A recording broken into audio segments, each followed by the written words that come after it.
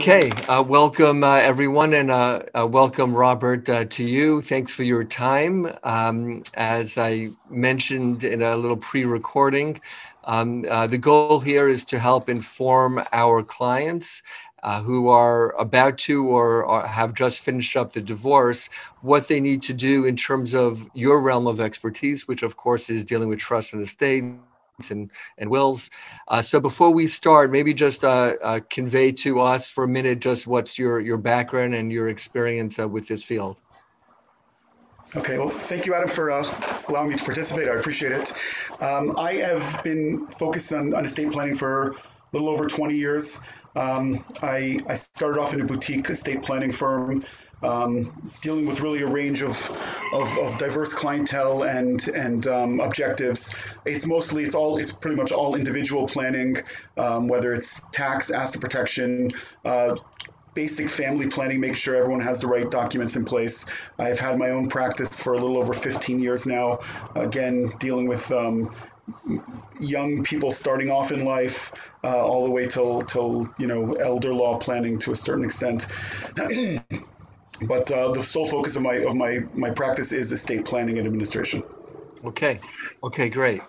So with that in mind, so a couple, an individual or a couple, they just finishing off their divorce. Do they need a new will? So the answer is absolutely, and they probably should address it before the divorce is even finalized. There are a host of issues that are raised in the will. From guardianship to how assets pass, how beneficiaries are listed, outside of the will, and if they don't have a new will, their goals are likely not to be kept. So there are certain statutes that lay out what happens in case of a divorce, and it's really state sensitive, state specific. I think, is it fair to focus on New York, New Jersey for this conversation? Or? Yep. Okay. So, New York and New Jersey both have statutes that kind of delineate what happens if someone doesn't change their will. And in general, a spouse is removed and is considered predeceased in those scenarios. But what happens? What's the backup? Did you list a backup beneficiary? Are trusts created for kids? So those are really important issues that need to be addressed with a new will. Now, those statutes don't take effect until the settlement agreement is finalized. So if there was a client that did pass away during the process of the divorce, then that statute wouldn't take effect. So it's really important to address it beforehand even. So that statute would take into effect even if a couple has a separation agreement. They're not yet ready for divorce, maybe for health insurance reasons, as an example, then it still kicks in. The statute would not kick in yet until the separation agreement is finalized. Right. Okay. Correct. So you're saying that is it advisable to get the will, or is it necessary?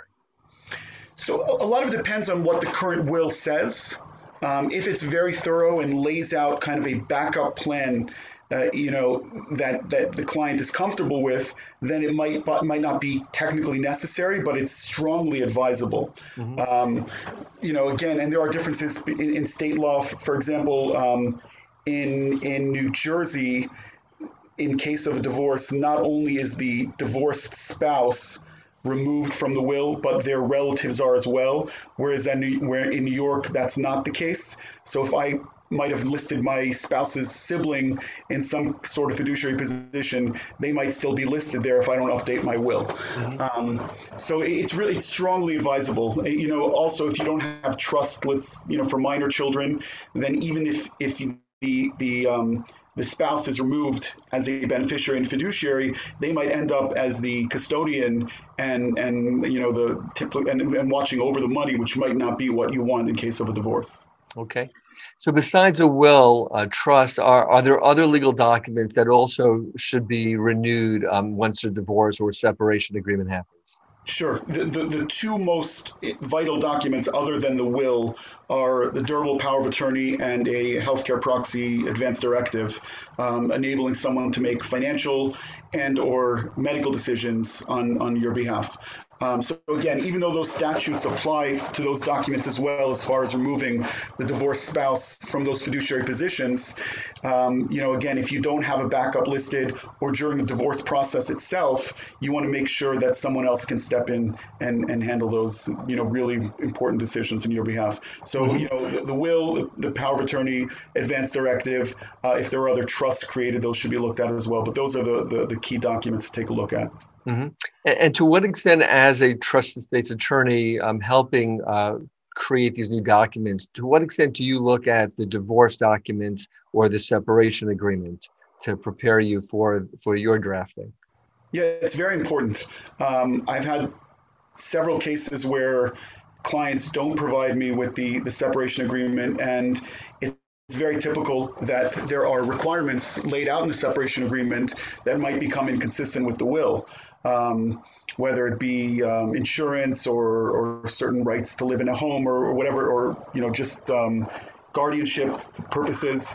And it's really important to incorporate the requirements that are agreed upon in the separation agreement into the estate plan. So, it's a collaborative approach is important to work together with the family law matrimonial attorney and the estate planner. And Robert, let's say if those documents conflict, the divorce settlement agreement and the trust and estates documents, how does that play out? So the divorce documents would control, because that's a contract between the two of them, whereas a will can be adjusted whenever an individual wants. But they have if they agreed, if there was a court settlement agreement, divorce agreement, then they really have no right to go against that. So the problem is, if one passes away and the will is submitted to court, then the surrogate court doesn't necessarily have the separation agreement, and it could just lead to complications, litigation expenses, and really, take away from the beneficiaries ultimately. Mm-hmm. Okay. So shifting gears a bit, usually in this settlement agreement, the divorce settlement agreement, there's a provision for life insurance in order to protect the payments that one party is paying the other for child support or spousal support. To what extent should that life insurance policy or the benefit once paid be put in a trust, or as to the beneficiary could just be spelled out in the form that the life insurance company provides? Yeah, it's a very good question, a very important question. The answer is a little complex because there are many different types of trusts done for many different reasons. There are testamentary trusts, which are created through a will, and then there are inter vivos trusts, which are created during life, generally for tax or asset protection planning.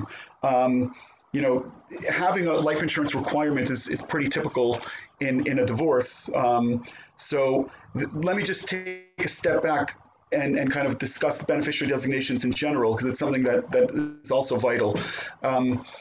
Those statutes that we mentioned before also would change around would take away the divorced spouse as a beneficiary on most vehicles. Where you typically have beneficiary designations are life insurance and retirement accounts. There are sometimes what's called TOD, transferable on death, on non-qualified, regular bank accounts as well. Again, as a part of those statutes, the divorced spouse is removed. However, when you have a life insurance requirement, sometimes that becomes problematic because by default the spouse is removed, and now all of a sudden they have this requirement to pay off the life insurance to the spouse, and they're technically not listed anymore. So it's really important to revisit the beneficiary designations on life insurance. Even if you're maintaining the spouse, you have to kind of reaffirm that the divorce spouse should be listed as the beneficiary. Now, that being said, to go back to your question, as far as a trust versus non-trust, if you're naming children as beneficiaries on life insurance, then it's really important that it's in some sort of trust. If there's a minor child, then it becomes a lot more complicated if you don't have the assets passing into a trust, the life insurance proceeds, as well as you might lead to where you have your ex-spouse as the custodian over that money, which might not be in your might not fulfill your goals. So again, it's a little bit of a complex answer because it really is very case specific. But I think it's a conversation that you must have with your estate planner when you're redoing your will. Also, they have to go through all of the accounts that have beneficiaries and make sure that they're titled properly. But I think trust planning is really important with life insurance specifically. It also can accomplish tax objectives. If you own insurance outright, it can be taxable in your estate, where if it's in a trust, then potentially it can all pass tax-free ultimately to the next generation. Mm-hmm. Can a trust be created by merely filling out some form on with the life insurance company? Typically, no. There are, again, two types of trusts, testamentary versus inter vivos trusts. If I have a will that already has a trust in the will, then you can name that trust as a beneficiary on the life insurance beneficiary designations. But absent the trust that's already created in the will or an actual trust created during life, just listing a trust as the beneficiary won't accomplish the goals. Okay. And moving from divorce to potentially remarrying, how important is a prenup for estate planning for a divorced person who's looking to get remarried? Yeah, vital. I think almost universally a second marriage, and to a large extent even a first marriage, but especially a second marriage, there should be a prenup in place. There are a host of issues that come up with second marriage, especially if there are children from a prior marriage. As far as asset division, there is, almost every state has something called a right of election, where a spouse has the right to a certain percentage of the estate, typically a third of the estate, even if they're left out of a will. And a lot of times, if you have a prenup, then that takes away that requirement. So this way, you're free to decide instead of the law deciding for you.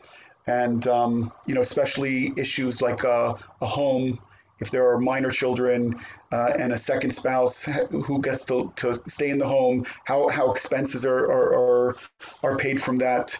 So it's really, really important to address and have a prenup if you're looking into a second marriage. Okay, that makes sense.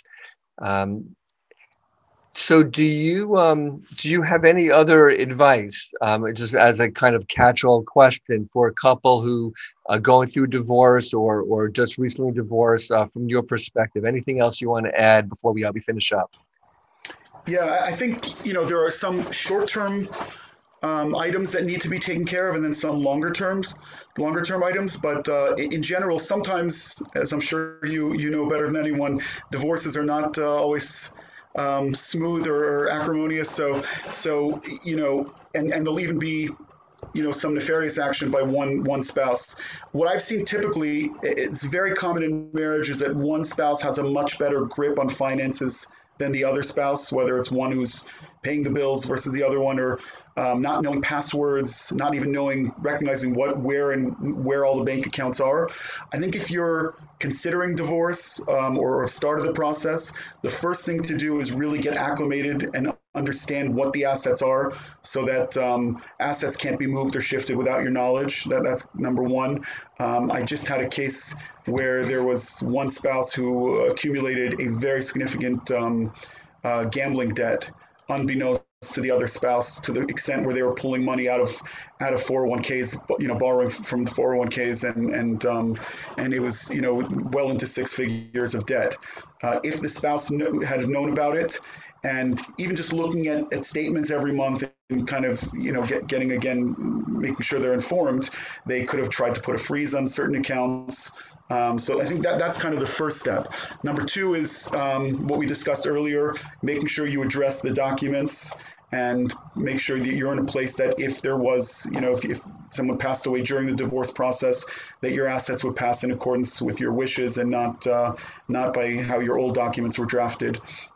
And then I think number three is making sure all the beneficiary designations are redone, not relying on state statute, because there are certain exceptions. I think if there was, for example, an employer-based policy, let's say a life insurance or other employee policy, that generally is governed by ERISA. So that would override state law. So if you kept your spouse as a beneficiary, then they might still be entitled to the proceeds. Those are the kind of things that need to be done relatively short term. I think what advice I generally give to not just a divorcing couple, but anyone going through some kind of major life cycle change is also don't act rash. I think people you tend to see people selling things, selling assets, moving, just making big changes right away. I think when you're going through a lot emotionally, you have to kind of center yourself, talk to people, and make sure you get proper advice from a legal, tax, and personal perspective before anything major is done. Sounds true, sounds wise. Thanks for sharing that, Robert. I'm done with my questions. I'm sure, once you dive in, there are a lot of other questions, but that really gives a good general synopsis that I think will be helpful for my clients or past clients. So thank you. Before we finish, if you could just share, if anyone has any specific questions or might want to use your services, how would they find you? Sure. Best way is to email me. I'll give you my email. It's robert@teichmanllc.com. It's TEICHMANLLC.com. I'm happy to answer any questions or expand on anything we've discussed today. Okay, great. All right, Robert, thank you so much.